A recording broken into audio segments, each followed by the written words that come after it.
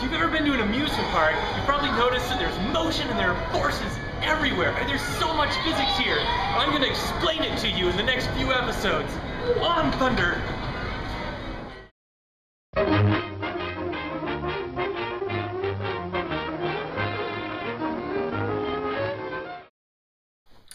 Who doesn't love a roller coaster? Well, I don't. I actually think they're terrifying, but that's beside the point.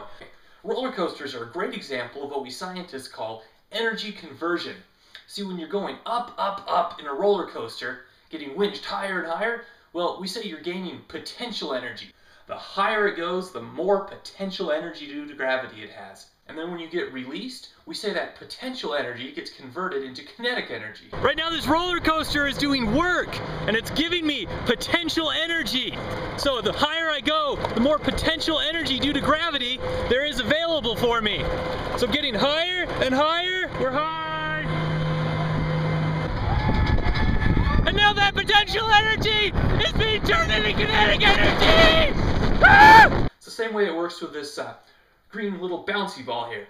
Now, right now, I'm holding it up in the air, and we say it has potential energy due to gravity, because gravity could potentially pull it down and give it energy, but it's not because I'm holding it, so potential energy. And when I drop the ball, we say that potential energy is converted into kinetic energy. Kinetic energy is the energy that all moving things have. Potential, potential, potential, potential, kinetic!